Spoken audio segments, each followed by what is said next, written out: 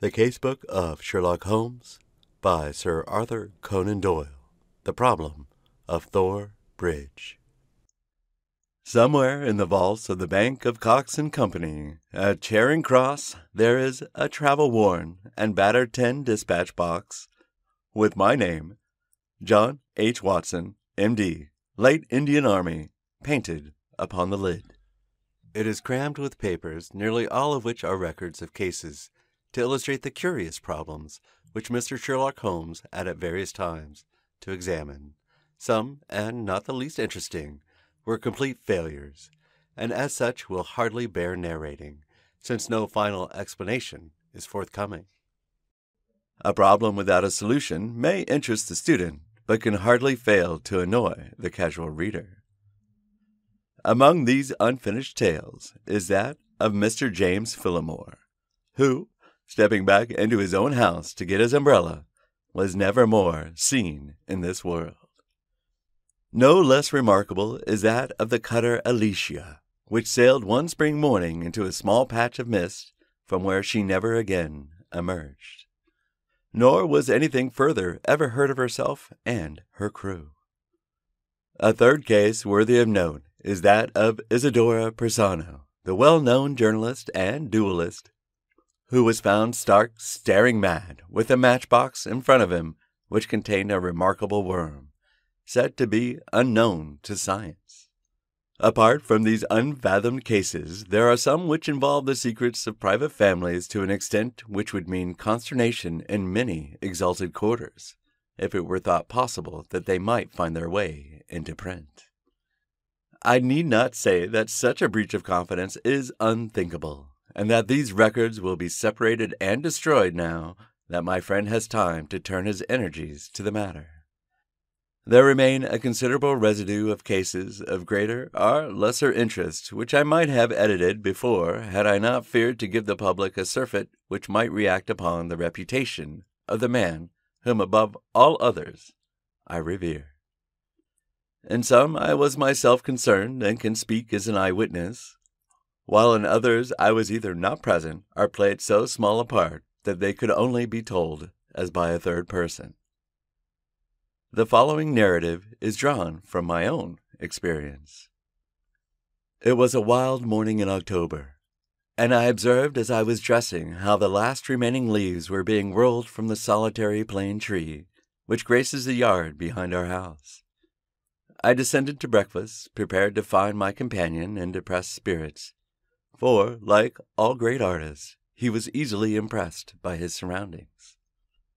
On the contrary, I find that he had nearly finished his meal, and that his mood was particularly bright and joyous, with that somewhat sinister cheerfulness which is characteristic of his lighter moments. "You have a case, Holmes," I remarked. "The faculty of deduction is certainly contagious, Watson," he answered. "It has enabled you to probe my secret. Yes, I have a case. After a month of trivialities and stagnation, the wheels move once more. Might I share it?" "There is little to share, but we may discuss it when you have consumed the 2 hard-boiled eggs with which our new cook has favored us. Their condition may not be unconnected with a copy of the Family Herald, which I observed yesterday upon the hall table. Even so trivial a matter as cooking an egg demands an attention which is conscious of the passage of time, and incompatible with the love romance in that excellent periodical." A quarter of an hour later, the table had been cleared, and we were face to face. He had drawn a letter from his pocket. "You have heard of Neil Gibson, the Gold King," he said. "You mean the American senator? Well, he was once senator for some western state, but is better known as the greatest gold mining magnate in the world." "Yes, I know of him. He has surely lived in England for some time. His name is very familiar." "Yes, he bought a considerable estate in Hampshire some 5 years ago. Possibly you have already heard of the tragic end of his wife?" "Ah, of course, I remember it now. That is why the name is familiar, but I really know nothing of the details." Holmes waved his hand toward some papers on a chair. "I had no idea that the case was coming my way, or I should have had my extracts ready," said he. "The fact is that the problem, though exceedingly sensational, appeared to present no difficulty. The interesting personality of the accused does not obscure the clearness of the evidence. That was the view taken by the coroner's jury, and also in the police court proceedings. It is now referred to the Assizes at Winchester. I fear it is a thankless business." "I can discover facts, Watson, but I cannot change them. Unless some entirely new and unexpected ones come to light, I do not see what my client can hope for." "Your client? Ah, I forgot I had not told you. I am getting into your involved habit, Watson, of telling a story backwards. You had best read this first." The letter, which he handed to me, written in a bold, masterful hand, ran as follows: "Claridge's Hotel, October 3rd. Dear Mr. Sherlock Holmes, I can't see the best woman God ever made go to her death without doing all that is possible to save her. I can't explain things. I can't even try to explain them. But I know beyond all doubt that Miss Dunbar is innocent. You know the facts. Who doesn't? It has been the gossip of the country, and never a voice raised for her. It is the damned injustice of it all that makes me crazy. That woman has a heart that wouldn't let her kill a fly. Well, I'll come at 11 tomorrow and see if you can get some ray of light in the dark. Maybe I have a clue and don't know it. Anyhow, all I know and all I have and all I am are for your use, if only you can save her. If ever in your life you showed your powers, put them now into this case. Yours faithfully, J. Neil Gibson." "There you have it," said Sherlock Holmes, knocking out the ashes of his after-breakfast pipe and slowly refilling it. "That is the gentleman I await. As to the story, you have hardly time to master all these papers, so I must give it to you in a nutshell if you are to take an intelligent interest in the proceedings. This man is the greatest financial power in the world, and a man, as I understand, of most violent and formidable character. He married a wife, the victim of this tragedy, of whom I know nothing, save that she was past her prime, which was the more unfortunate, as a very attractive governess superintended the education of 2 young children. These are the 3 people concerned, and the scene is a grand old manor house, the center of an historical English estate. Then, as to the tragedy, the wife was found in the grounds nearly half a mile from the house, late at night, clad in her dinner dress, with a shawl over her shoulders and a revolver bullet through her brain.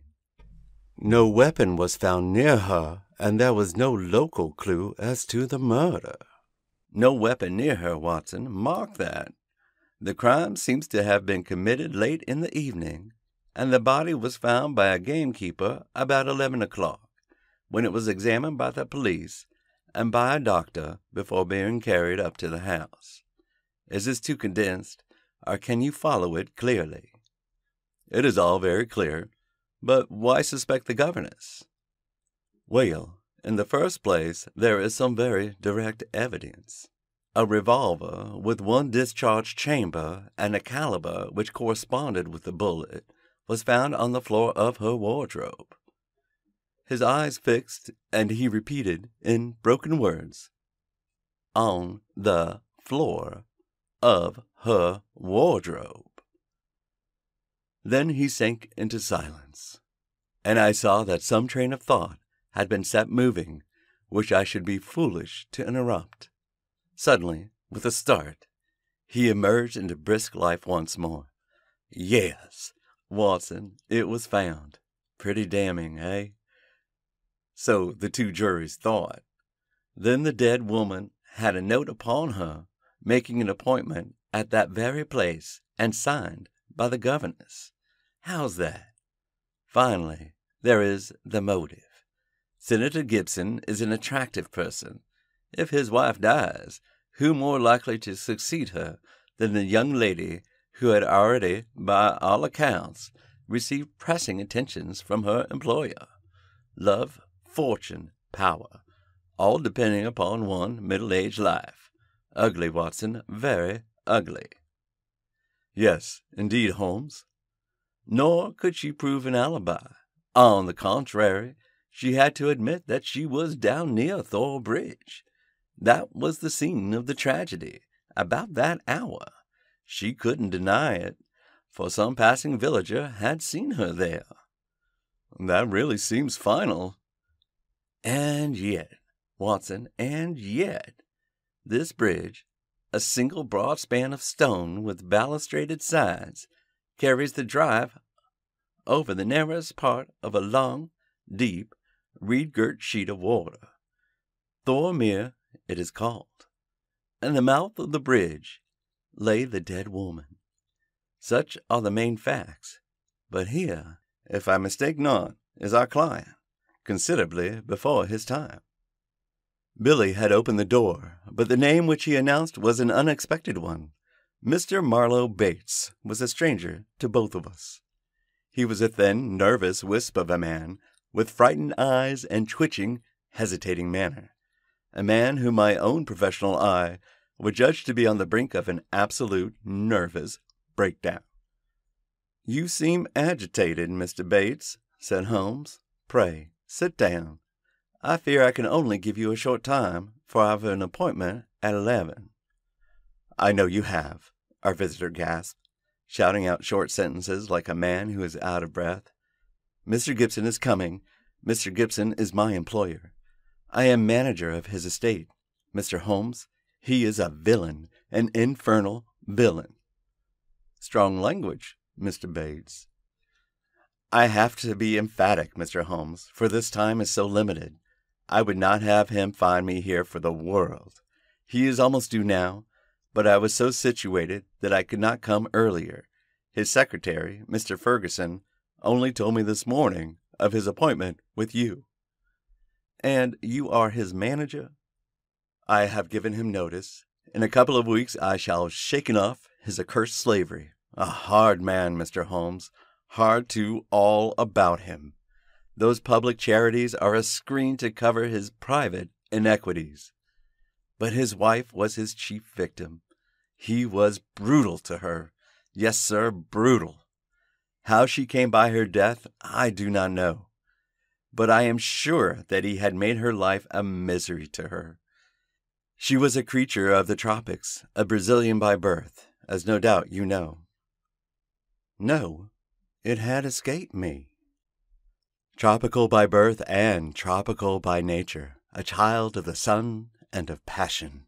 She had loved him as such women can love, but when her own physical charms had faded, I am told that they once were great, there was nothing to hold him. We all liked her and felt for her and hated him for the way that he treated her. But he is plausible and cunning. That is all I have to say to you. Don't take him at his face value. There is more behind. Now I'll go. No, don't detain me. He is almost due." With a frightened look at the clock, our strange visitor literally ran to the door and disappeared. "Well, well," said Holmes after an interval of silence. "Mr. Gibson seems to have a nice, loyal household. But the warning is a useful one, and now we can only wait till the man himself appears." Sharp at the hour we heard a heavy step upon the stairs, and the famous millionaire was shown into the room. As I looked upon him, I understood not only the fears and dislike of his manager, but also the execrations which so many business rivals have heaped upon his head. If I were a sculptor and desired to idealize the successful man of affairs, iron of nerve and leathery of conscience, I should choose Mr. Neil Gibson as my model. His tall, gaunt, craggy frame had a suggestion of hunger and rapacity.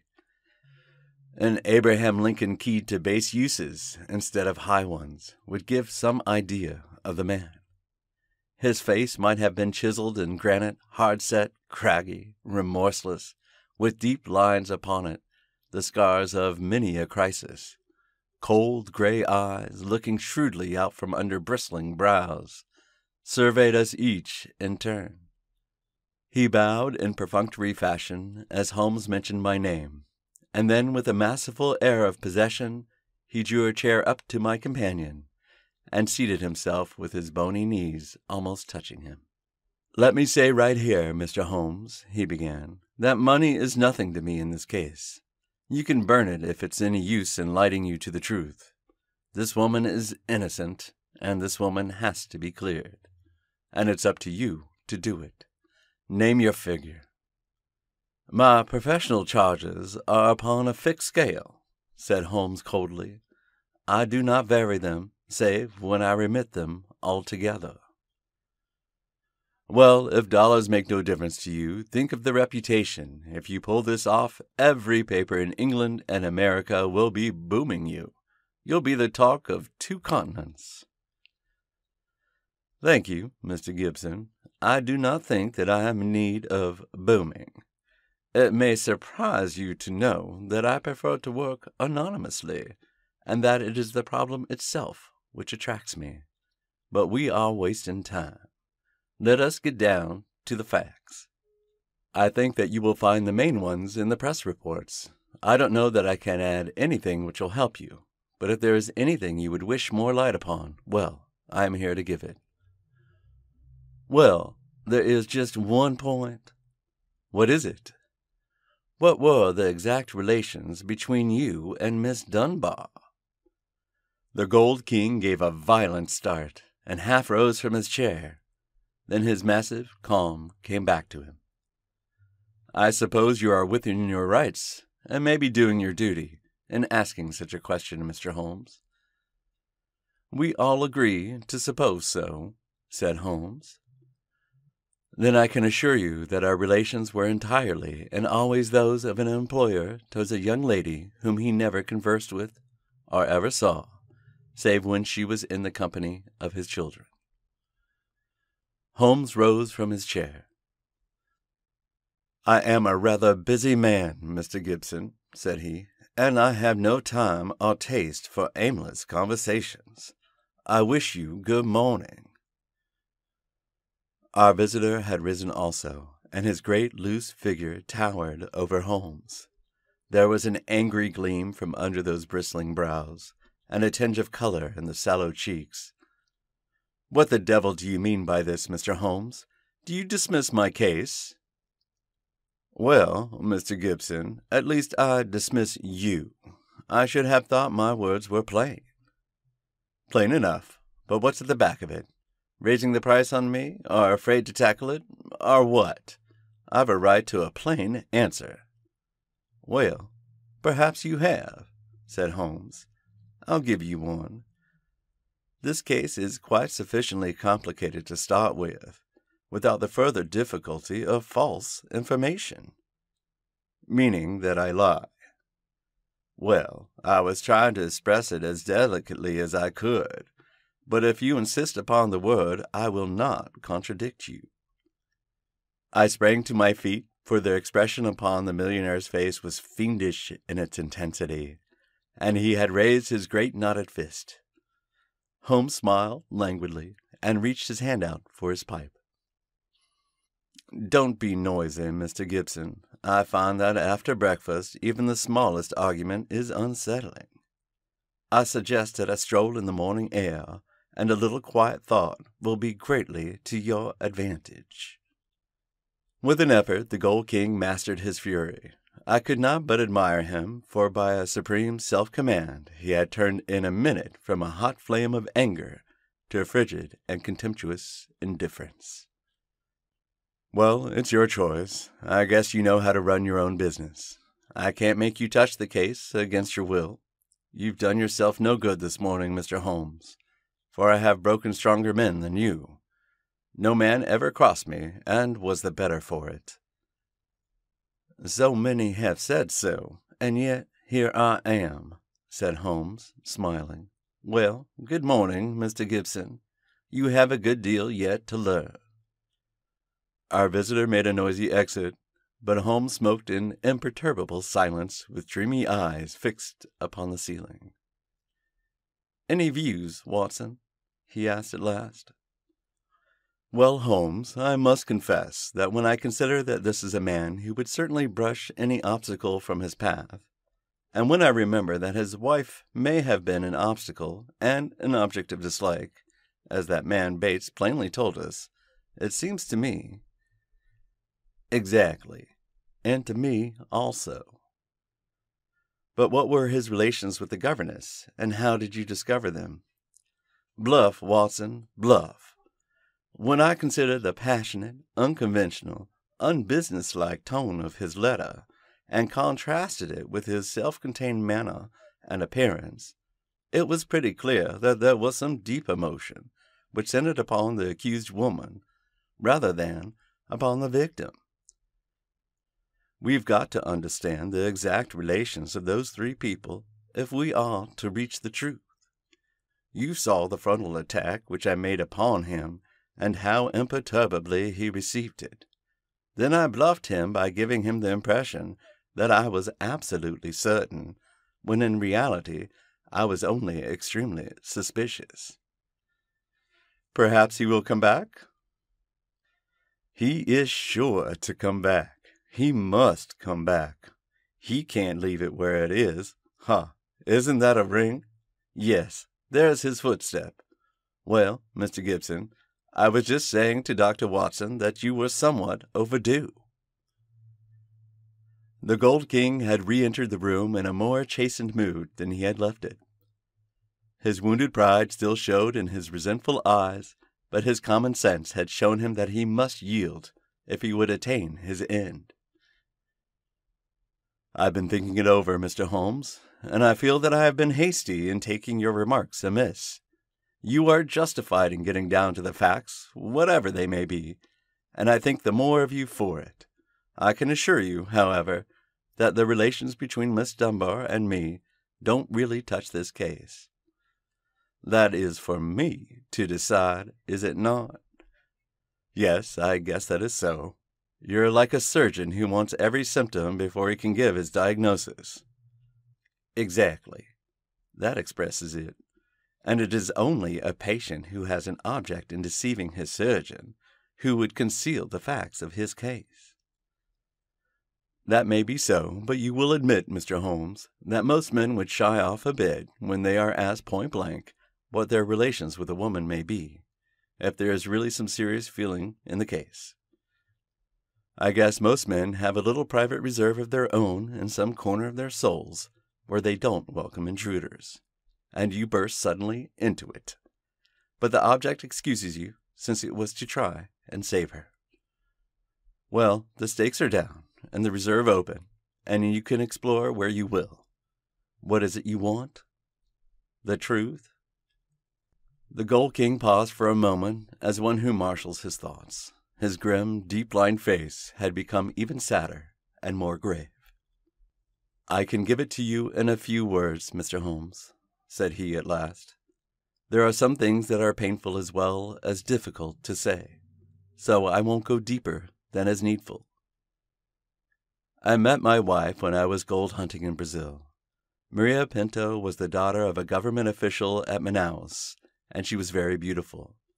I was young and ardent in those days, but even now, as I look back with colder blood and a more critical eye, I can see that she was rare and wonderful in her beauty. It was a deep, rich nature, too, passionate, wholehearted, tropical, ill-balanced, very different from the American women whom I had known.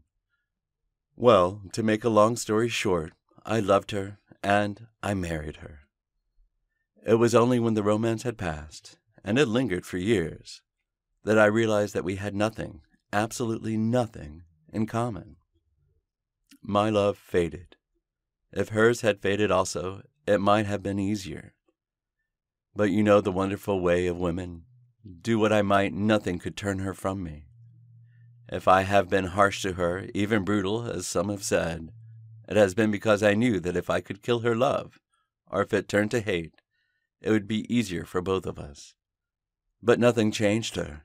She adored me in those English woods as she adored me 20 years ago on the banks of the Amazon. Do what I might, she was as devoted as ever. Then came Miss Grace Dunbar. She answered our advertisement and became governess to our 2 children. Perhaps you have seen her portrait in the papers.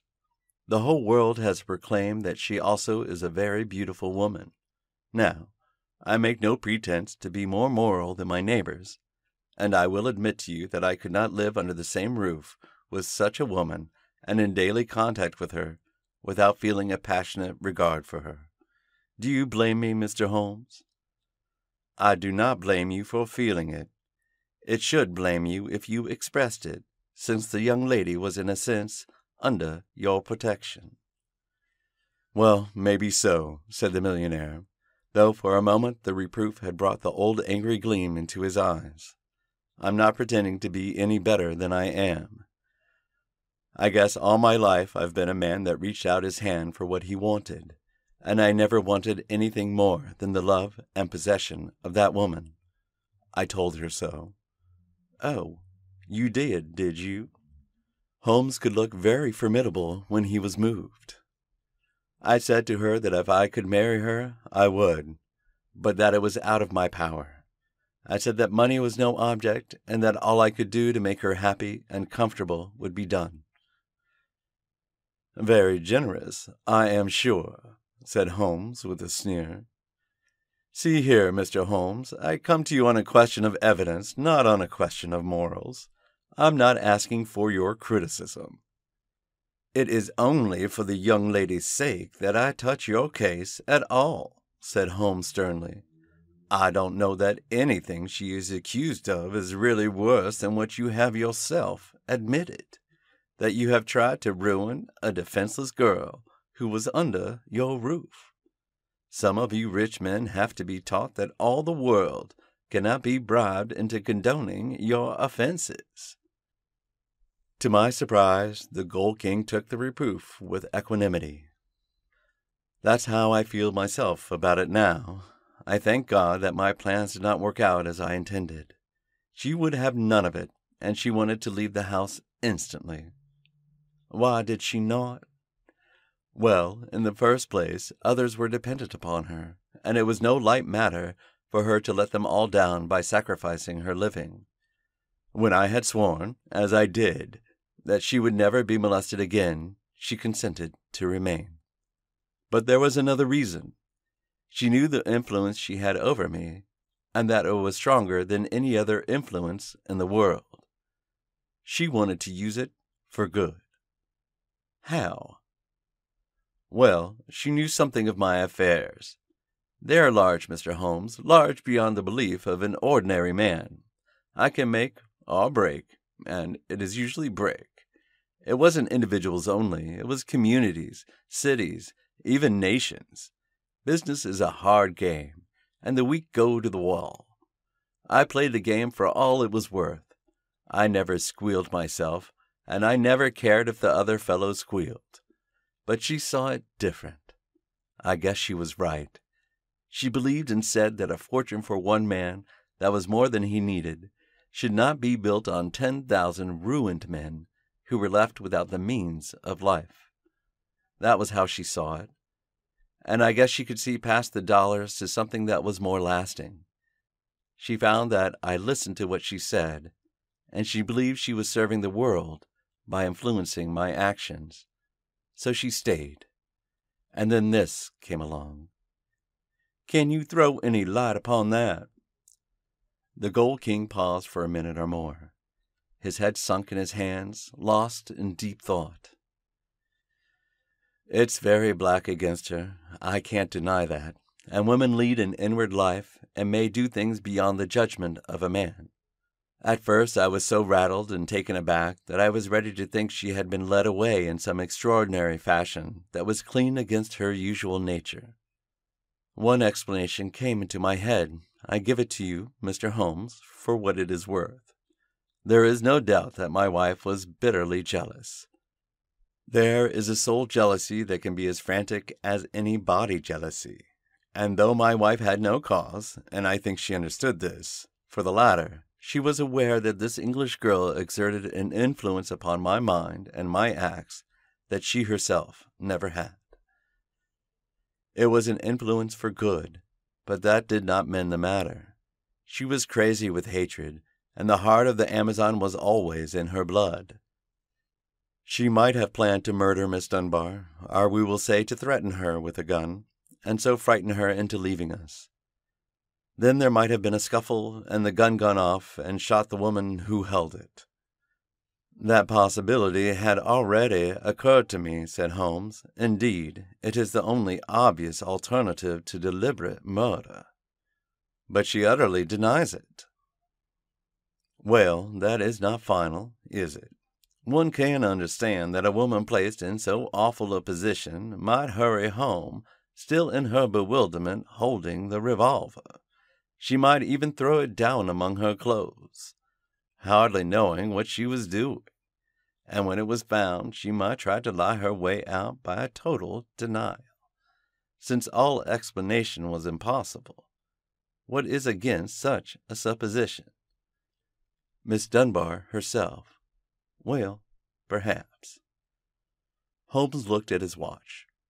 I have no doubt we can get the necessary permits this morning and reach Winchester by the evening train. When I have seen this young lady, it is very possible that I may be of more use to you in the matter, though I cannot promise that my conclusions will necessarily be such as you desire.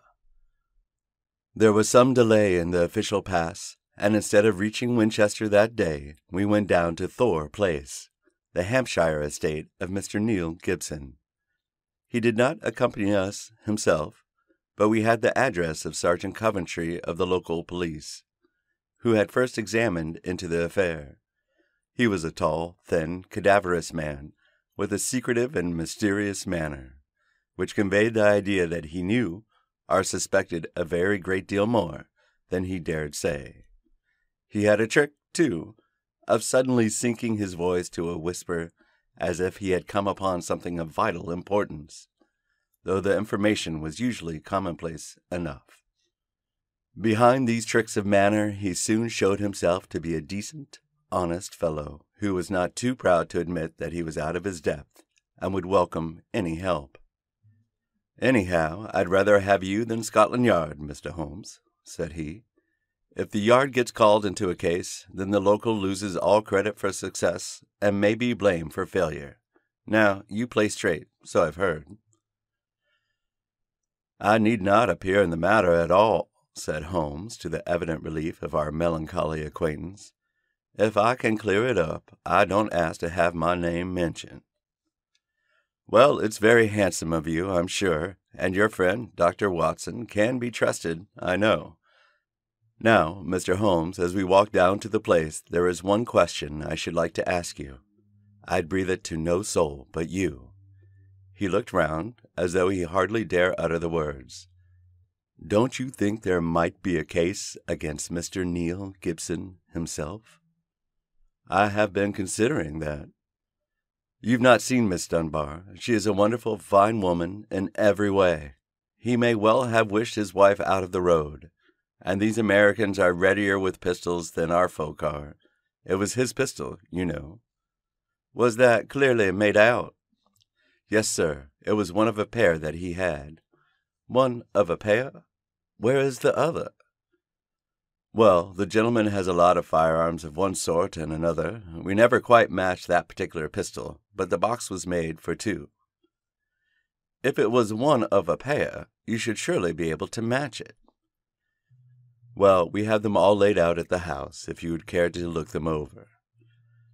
"Later, perhaps. I think we will walk down together and have a look at the scene of the tragedy."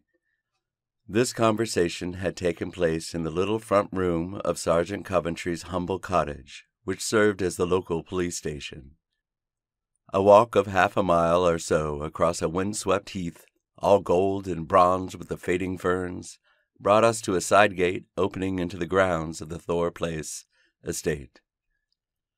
A path led us through the pheasant preserves, and then from a clearing we saw the widespread, half-timbered house, half Tudor and half Georgian, upon the crest of the hill. Beside us there was a long, reedy pool constricted in the center where the main carriage drive passed over a stone bridge, but swelling into small lakes on either side. Our guide paused at the mouth of the bridge, and he pointed to the ground. That was where Miss Gibson's body lay.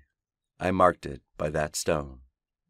I understand that you were there before it was moved?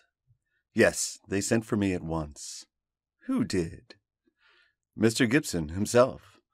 The moment the alarm was given and he had rushed down with others from the house, he insisted that nothing should be moved until the police should arrive. That was sensible.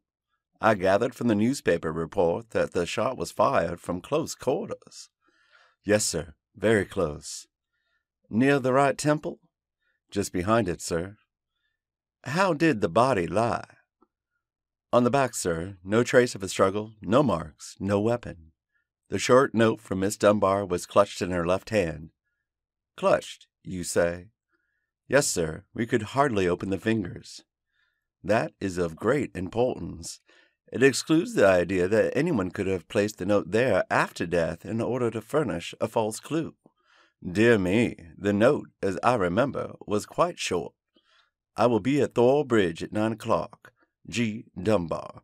Was that not so? Yes, sir. Did Miss Dunbar admit writing it? Yes, sir. What was her explanation? Her defense was reserved for the assizes. She would say nothing. The problem is certainly a very interesting one. The point of the letter is very obscure, is it not? Well, sir, said the guide, it seemed, if I may be so bold as to say, the only real clear point in the whole case. Holmes shook his head. Granting that the letter is genuine and was really written, it was certainly received some time before, say 1 hour or 2. Why, then, was this lady still clasping it in her left hand? Why should she carry it so carefully? She did not need to refer to it in the interview. Does it not seem remarkable? Well, sir, as you put it, perhaps it does. I think I should like to sit quietly for a few minutes and think it out. He seated himself upon the stone ledge of the bridge, and I could see his quick gray eyes darting their questioning glances in every direction. Suddenly, he sprang up again, and ran across to the opposite parapet, whipped his lens from his pocket, and began to examine the stonework. This is curious, said he. Yes, sir, we saw the chip on the ledge. I expect it's been done by some passer-by. The stonework was gray, but at this one point it showed white for a space not larger than a sixpence. When examined closely, one could see that the surface was chipped as by a sharp blow. It took some violence to do that, said Holmes thoughtfully. With his cane he struck the ledge several times without leaving a mark. Yes, it was a hard knock, and a curious place, too. It was not from above, but from below, for you see that is on the lower edge of the parapet. But it is at least 15 feet from the body. Yes, it is 15 feet from the body. It may have nothing to do with the matter, but it is a point worth noting. I do not think that we have anything more to learn here. There were no footsteps, you say? The ground was iron hard, sir. There were no traces at all. Then we can go. We will go up to the house first and look over these weapons of which you speak. Then we shall get on to Winchester, for I should desire to see Miss Dunbar before we go farther. Mr. Neil Gibson had not returned from town, but we saw in the house the neurotic Mr. Bates who had called upon us in the morning. He showed us with a sinister relish the formidable array of firearms of various shapes and sizes which his employer had accumulated in the course of an adventurous life. Mr. Gibson has his enemies, as anyone would expect who knew him and his methods, said he. He sleeps with a loaded revolver in the drawer beside his bed. He is a man of violence, sir, and there are times when all of us are afraid of him. I am sure that the poor lady who has passed was often terrified. Did you ever witness physical violence toward her? No, I cannot say that, but I have heard words which were nearly as bad, words of cold, cutting contempt, even before the servants. Our millionaire does not seem to shine in private life, remarked Holmes, as we made our way to the station. Well, Watson, we have come on a good many facts, some of them new ones, and yet I seem some way from my conclusion. In spite of the very evident dislike which Mr. Bates has to his employer, I gather from him that when the alarm came, he was undoubtedly in his library. Dinner was over at 8:30, and all was normal up to then. It is true that the alarm was somewhat late in the evening, but the tragedy certainly occurred about the hour named in the note. There is no evidence at all that Mr. Gibson had been out of doors since his return from town at 5 o'clock. On the other hand, Miss Dunbar, as I understand it, admits that she had made an appointment to meet Mrs. Gibson at the bridge. Beyond this, she would say nothing, as her lawyer had advised her to reserve her defense. We have several very vital questions to ask that young lady, and my mind will not be easy until we have seen her. I must confess that the case would seem to me to be very black against her, if it were not for one thing. And what is that, Holmes? The finding of the pistol in her wardrobe. Dear me, Holmes, I cried. That seemed to be the most damning incident of all. Not so, Watson. It had struck me even at my first perfunctory reading as very strange, and now that I am in closer touch with the case, it is my only firm ground for hope. We must look for consistency. Where there is a want of it, we must suspect deception. I hardly follow you. Well, now, Watson, suppose for a moment that we visualize you in the character of a woman who, in a cold, premeditated fashion, is about to get rid of a rival. You have planned it. A note has been written.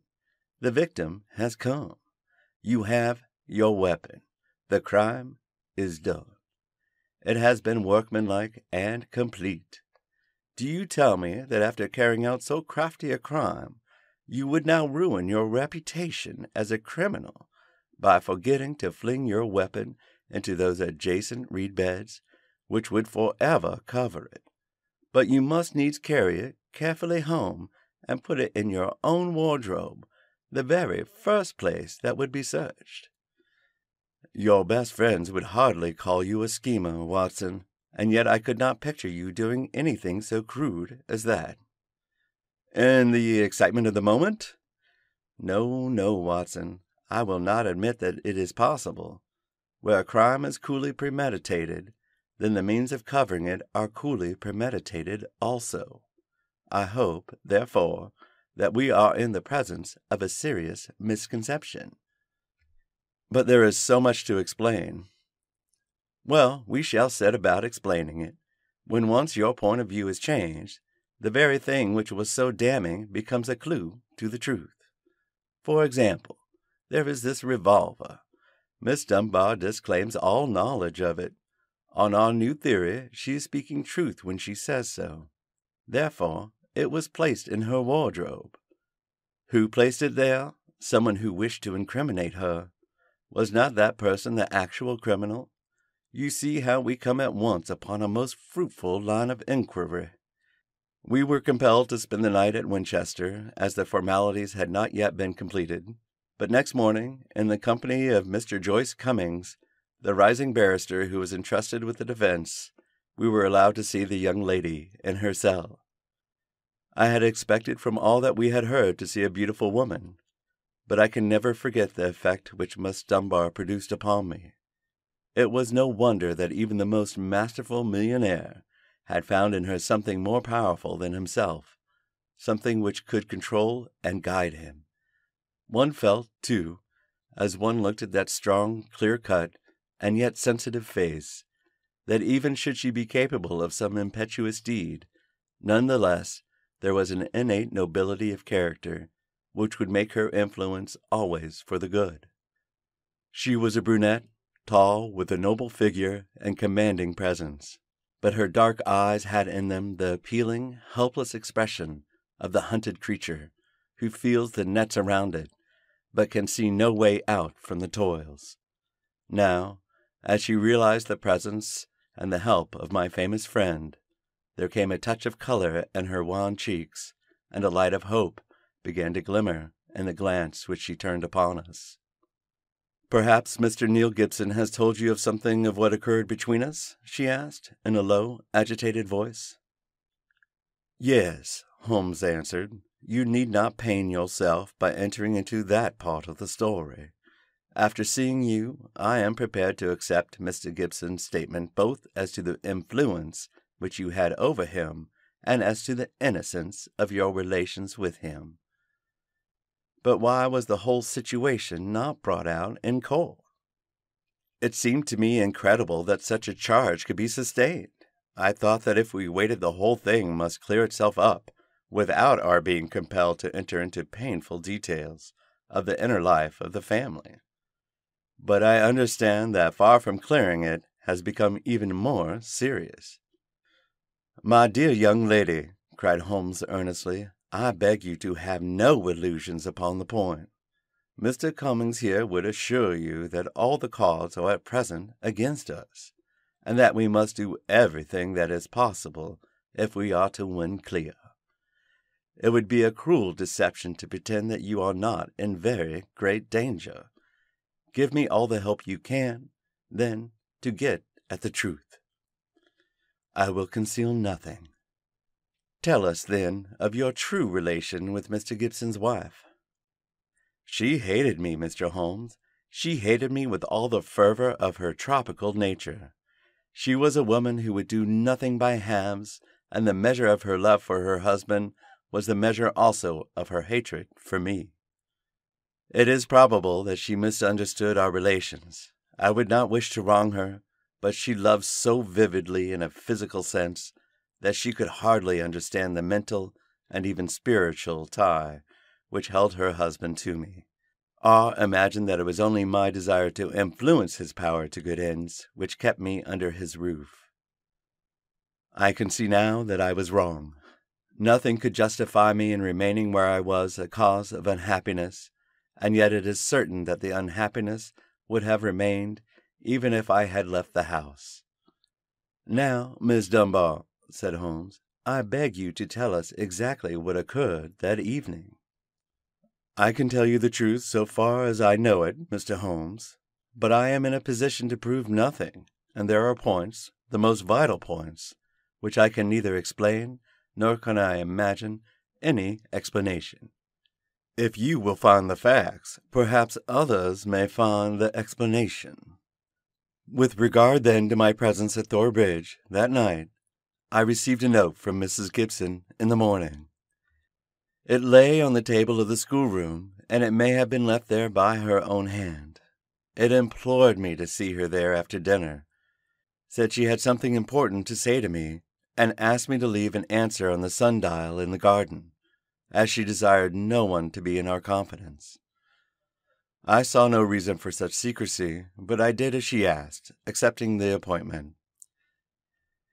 She asked me to destroy her note, and I burned it in the schoolroom grate. She was very much afraid of her husband, who treated her with a harshness for which I frequently reproached him, and I could only imagine that she acted in this way because she did not wish him to know of our interview. Yet she kept your reply very carefully. Yes, I was surprised to hear that she had it in her hand when she died. Well, what happened then? I went down as I promised. When I reached the bridge, she was waiting for me. Never did I realize till that moment how this poor creature hated me. She was like a madwoman. Indeed, I think she was a madwoman, subtly mad with the deep power of deception which insane people may have. How else could she have met me with unconcern every day, and yet had so raging a hatred of me in her heart? I will not say what she said. She poured her whole wild fury out in burning and horrible words. I did not even answer. I could not. It was dreadful to see her. I put my hands to my ears and rushed away. When I left her, she was standing still, shrieking out her curses at me in the mouth of the bridge, where she was afterwards found, within a few yards from the spot. And yet, presuming that she met her death shortly after you left her, you heard no shot? No, I heard nothing. But indeed, Mr. Holmes, I was so agitated and horrified by this terrible outbreak that I rushed to get back to the peace of my own room, and I was incapable of noticing anything which happened. You say that you returned to your room. Did you leave it again before next morning? Yes, when the alarm came that the poor creature had met her death, I ran out with the others. Did you see Mr. Gibson? Yes, he had just returned from the bridge when I saw him. He had sent for the doctor and the police. Did he seem to you much perturbed?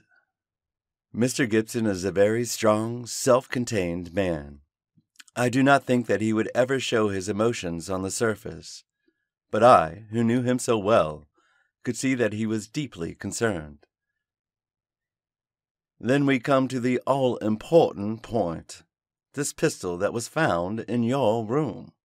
Had you ever seen it before? Never, I swear it. When was it found? Next morning, when the police made their search. Among your clothes? Yes, on the floor of my wardrobe, under my dresses. You could not guess how long it had been there? It had not been there the morning before. How do you know? Because I tied it out the wardrobe. That is final. Then someone came into your room and placed the pistol there in order to inculpate you. It must have been so. And when? It could only have been at mealtime, or else at the hours when I would be in the schoolroom with the children. As you were when you got the note? Yes, from that time onwards for the whole morning. Thank you, Miss Dunbar. Is there any other point which could help me in the investigation? I can think of none. There was some sign of violence on the stonework of the bridge. A perfectly fresh chip just opposite the body. Could you suggest any possible explanation of that? Surely it must be a mere coincidence. Curious, Miss Dunbar, very curious. Why should it appear at the very time of the tragedy, and why at the very place? But what would have caused it? Only great violence could have such an effect. Holmes did not answer. His pale, eager face had suddenly assumed the tense, far-away expression which I had learned to associate with the supreme manifestations of his genius. So evident was the crisis in his mind that none of us dared to speak, and we sat, barrister, prisoner, and myself, watching him in a concentrated and absorbed silence. Suddenly he sprang from his chair, vibrating with nervous energy and the pressing need for action. "Come, Watson, come," he cried. "What is it, Mr. Holmes?" "Never mind, my dear lady. You will hear from me, Mr. Cummings. With the help of the God of Justice, I will give you a case which will make England ring. You will get news by tomorrow, Miss Dunbar, and meanwhile take my assurance that the clouds are lifting, and that I have every hope that the light of truth is breaking through." It was not a long journey from Winchester to Thor Place, but it was long to me in my impatience, while for Holmes it was evident that it seemed endless, for, in his nervous restlessness, he could not sit still, but paced the carriage, or drummed with his long, sensitive fingers upon the cushions beside him. Suddenly, however, as we neared our destination, he seated himself opposite to me. We had a first-class carriage to ourselves, and laying a hand upon each of my knees, he looked into my eyes with the peculiarly mischievous gaze which was characteristic of his more imp-like moods. "Watson," said he, I have some recollection that you go armed upon these excursions of ours. It was as well for him that I did so, for he took little care for his own safety when his mind was once absorbed by a problem, so that more than once my revolver had been a good friend in need. I reminded him of the fact. Yes, yes, I am a little absent-minded in such matters, but have you your revolver on you? I produced it from my hip pocket, a short, handy, but very serviceable little weapon. He undid the catch, shook out the cartridges, and examined it with care. "It's heavy, remarkably heavy," said he. "Yes, it's a solid bit of work." He mused over it for a minute. "Do you know, Watson," said he, "I believe your revolver is going to have a very intimate connection with the mystery which we are investigating." "My dear Holmes, you're joking." "No, Watson, I am very serious. This is a test before us. If the test comes off, all will be clear, and the test will depend upon the conduct of this little weapon. One cartridge out. Now we will replace the other 5 and put on the safety catch. So. That increases the weight and makes it a better reproduction." I had no glimmer of what was in his mind, nor did he enlighten me, but sat lost in thought until we pulled up in the little Hampshire station. We secured a ramshackle trap, and in a quarter of an hour were at the house of our confidential friend, the sergeant. "A clue, Mr. Holmes. What is it?" "It all depends upon the behavior of Dr. Watson's revolver," said my friend. "Here it is. Now, officer, can you give me 10 yards of string?" The village shop provided a ball of stout twine. "I think that is all we will need," said Holmes. "Now, if you please, we will get off on what I hope is the last stage of our journey." The sun was setting and turning the rolling Hampshire moor into a wonderful autumnal panorama. The sergeant, with many critical and incredulous glances, which showed his deep doubts of the sanity of my companion, lurched along beside us. As we approached the scene of the crime, I could see that my friend, under all his habitual coolness, was in truth deeply agitated. "Yes," he said in answer to my remark, "you have seen me miss my mark before, Watson. I have an instinct for such things, and yet it has sometimes played me false.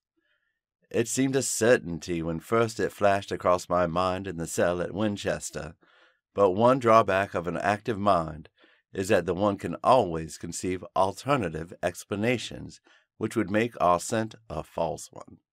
And yet, well, Watson, we can but try." As he walked, he had firmly tied one end of the string to the handle of the revolver. We had now reached the scene of the tragedy. With great care, he marked out under the guidance of the policeman the exact spot where the body had been stretched. He then hunted among the heather and the ferns until he found a considerable stone.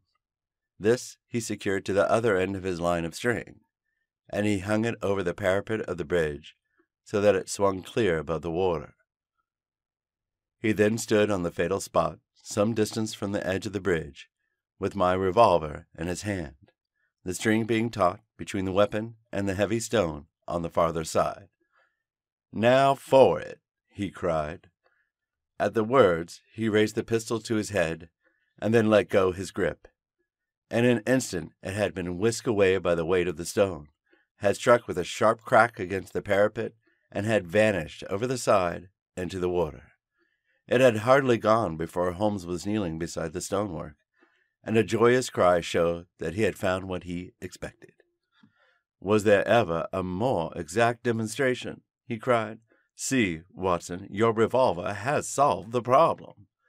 As he spoke, he pointed to a second chip of the exact size and shape of the first, which had appeared on the under edge of the stone balustrade. "We'll stay at the inn tonight," he continued, as he rose and faced the astonished sergeant. "You will, of course, get a grappling hook, and you will easily restore my friend's revolver. You will also find beside it the revolver, string, and weight, with which this vindictive woman attempted to disguise her own crime and to fasten a charge of murder upon an innocent victim.